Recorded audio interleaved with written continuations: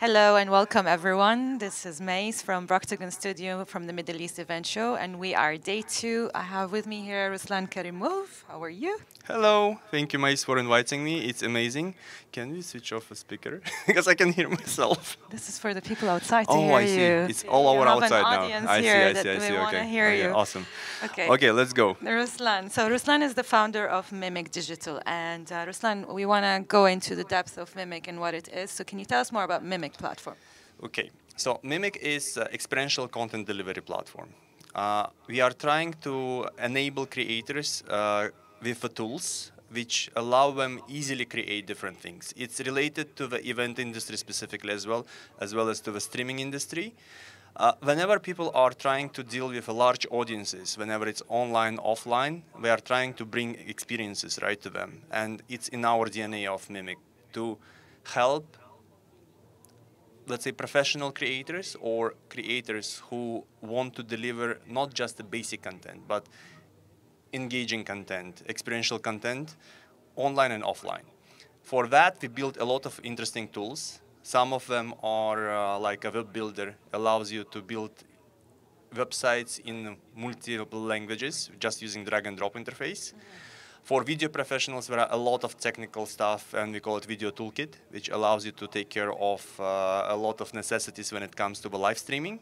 And we are going to release soon one more tool, which is Metaverse Editor, which helps you to create the metaverse by yourself, right? Just using drag and drop. So no technical knowledge required, no coding, a lot of fun, I think, while creating it, and then just taking it to your audience. That sounds awesome. And why was it created in the first place? What problems did it solve? Okay, like you don't know it, right? Okay, it's been a while since we, I think, spoke as well about like why, and remembering, I think, old days, I think it still remained the same, right? I think that when the requirements came, let's say when the world changed towards when most of your audience were actually sitting online at home, and you still wanted to deliver a very cool experience, and you were looking for the solutions. And Mimic was born originally as a virtual production, right? So we start producing an unusual content. And of course, it came with the technology because the scale had to be massive, right? I mean, we were running event for 300,000 people. We were running event for 2,000 people, 5,000, 25,000. And you had to, I think, act very quickly, and you had to use tools which allow you to assemble your content very quickly. But at the same time, not at the cost of a quality. So you had to have a very nice quality, and this is how Mimic started. So it was created as a tool to actually assemble your experiences online at a large scale. So it remained the same too, and it's very close to that DNA as well today. And it's just added more technology, more innovation, like at this stage. And this is how it started. So back in time, it was a Mimic stage. We were experimenting with 360 environments. I mean, using different technology than what we use today. So we are matured enough now to move to, I think, more advanced, more scalable stuff. But it was the need for the tool, which easily allows you to assemble things online, right, for large audiences. I think that's what we are about. Yes, I believe it really did solve a lot of problems, especially in the restrictions, the physical restrictions, and we were part of that journey. And I see that evolved so much since it started. So if we are going to address the target audience for Mimic today, who is the target audience? I would love to say everyone who can drag and drop things online. But I mean, realistically, yeah. I mean, like, let's say we are taking it step by step, and today we are looking at experiential agencies, I think, mostly. It's the event agencies. It's streaming studios which produce content, but they need help and own actually a tool within their own premises to create those experiences without looking at the coders to code it for them, right? So having any agency which has a creative team, right, and trying to build unique, customized experiences online, I think those are ideal clients for us. And those people we are supporting at this stage, and we are helping them to accommodate, let's say, enable their clients and provide to their end clients more sophisticated, interesting, and customizable experiences. I think that's would be the case for us. But as I said, like it's event agencies, experiential agencies, streaming studios. I think that's the first step when we are taking and targeting at this stage, trying to build the creative network of professionals. And do I need to be like tech savvy to be able? I know you said drag and drop a lot, but I just want to know, like, is it that easy for me to use the platform, knowing that maybe I'm not that technical or don't have the techie background? Yeah. How often do you use PowerPoint? Oh, I'm the master of PowerPoint. Yeah, so I mean, it's similar to the PowerPoint, right? I mean, we have a little bit of tweaks. I mean, you normally fill the fields, create a project in Mimic. Once a project is created, to build web pages, you drag and drop stuff. To stream video, I mean, definitely it's a bit more sophisticated. You just need to have a vMix, you need to have certain things to upstream your RTMP, RT streams, and then we take care of the rest, like CDN and transcoding. If you are building your metaverse, is like I'm not sure if you're playing games. I'm not. I'm 100% sure you are not.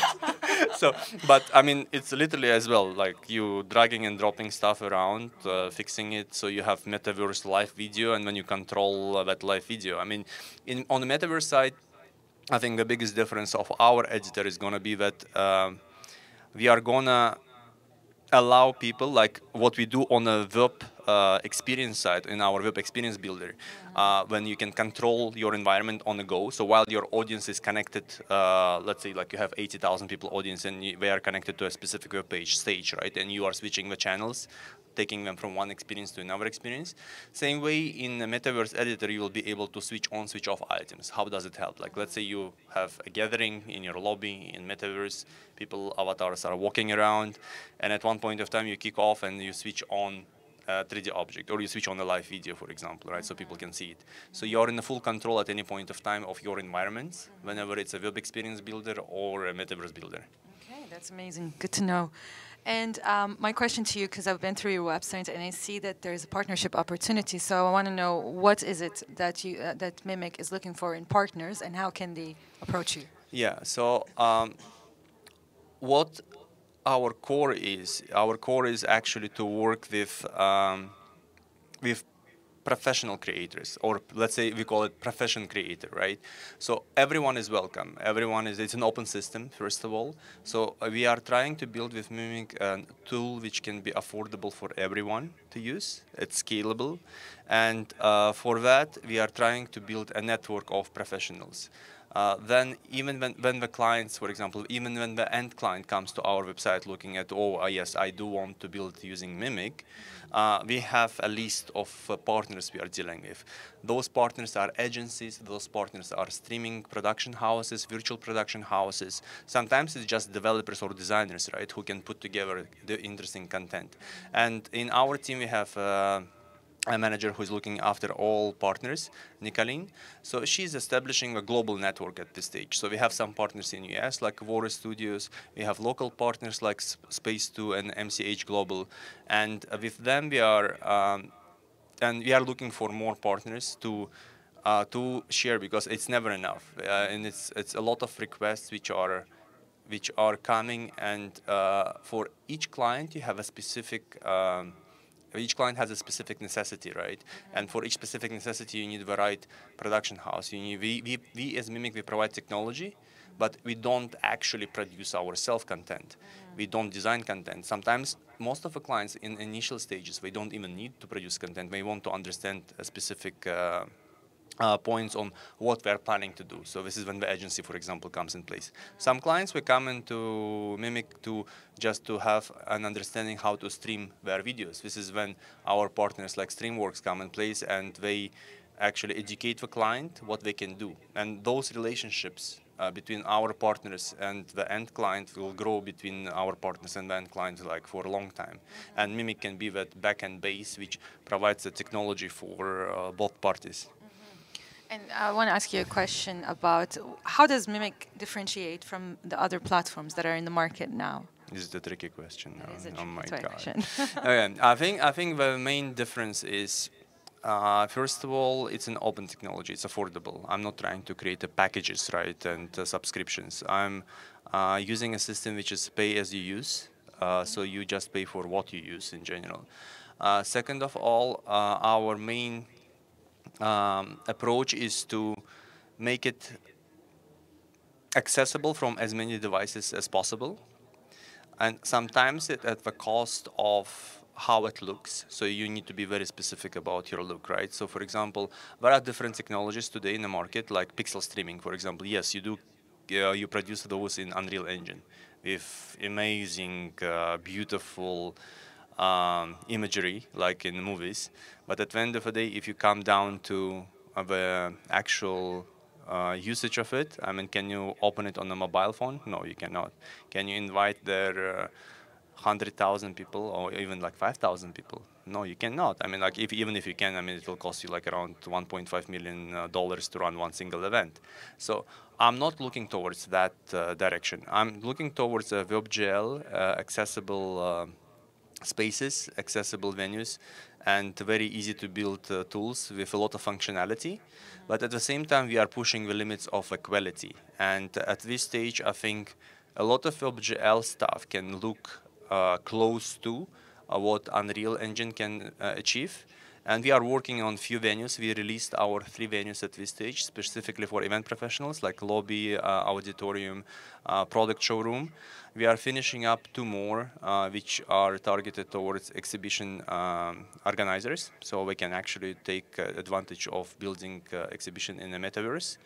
And the next step for us is going to be to start experimenting. And I think in end of July, we will release our metaverse editor with additional 2 more venues, which are going to be very, very sleek with a lot of beautiful like reflections, lobbies, which are going to be targeted mostly towards corporate events. And yeah, this is where we are This today. was actually my next That's the question. difference. Just wanted What's next? I wanted to ask about like what is the future for Mimic, but I think you covered unless there are some points that you haven't mentioned yet.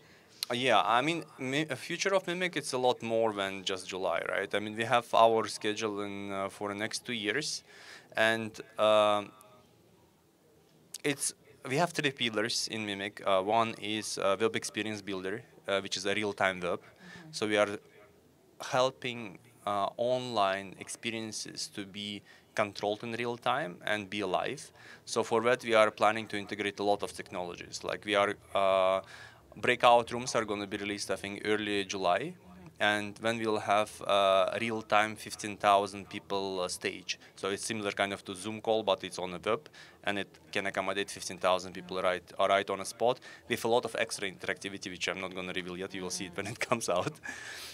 Then the next step for us is end of July. We are releasing the metaverse editor, which allows you, like, again, quickly select your venue, jump in, drag and drop, build, control, invite your users, and etc.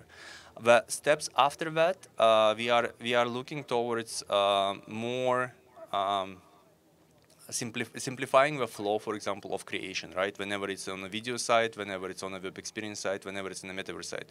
On metaverse site, potentially we are looking at adding, of course, more venues. It's going to be a continuous process of giving more flexibility to people, having an item store, and then we are looking towards in metaverse, we are going to look towards more engaging experiences, like collaborative experiences. So what can you do together? Because by just being present in metaverse, it doesn't make sense, right? I mean, you need to do something together. I mean, we have few options. We will have few options in the end of July, and more, I think, is going to be towards the end of the year when it will be like fully, I think, I mean, we can call it like engagement in metaverse kind of module, right? Like a feature.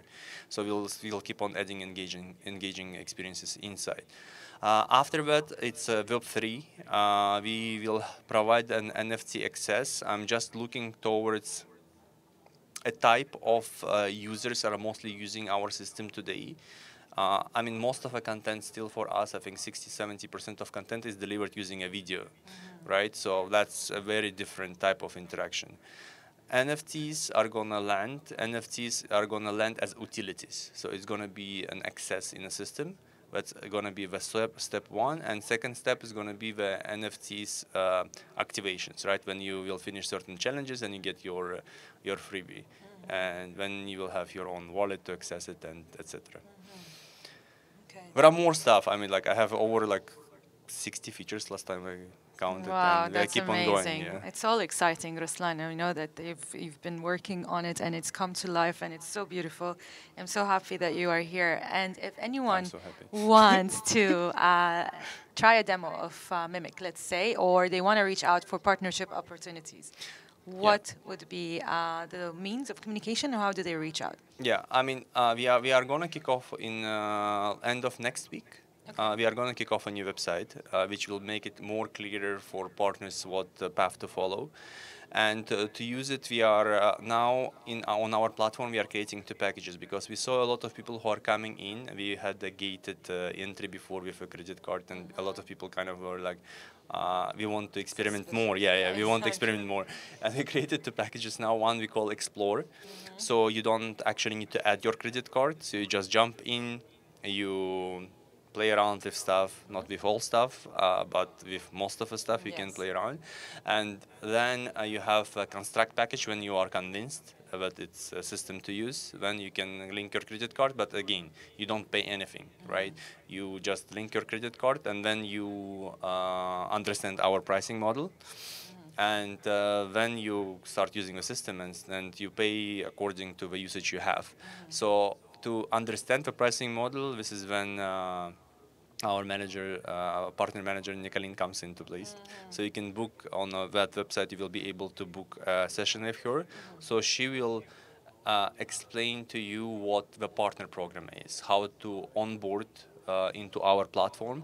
And we also designing a program for our partners, how to deal with the end clients, because I understand that the challenge today with the end clients is literally the understanding what technology can do, right? Yeah. And I think this what we are taking for us with Nicolene as a challenge to educate our partners. So well, those partners can educate the end clients on what they're in the technology today, let's say. And if anyone wants to reach Nicolene, do we have any contact information that we can show to the audience? Yeah, today? I will, yeah. Okay, thank you. I've sent the slide, yeah. Nicolene sent the slide. Oh my God. Yeah, I want those glasses as you too. can see, there we have Ruslan's email, we have Nicolene's email, and I'm co-founder and founder of Mimic. And we have channel and partnership is Nicolene. Ruslan, do you need to add anything that I haven't asked today about Mimic? Let's go party. Let's go party! All right, thank you very much, and thank you all. Guys. No, everything is cool. I mean, thank you for inviting me. Amazing Broctagon product. Love it. We really love it. Okay. Thank you all. Thank you, Ruslan. Thank you very much. Thanks, Mace.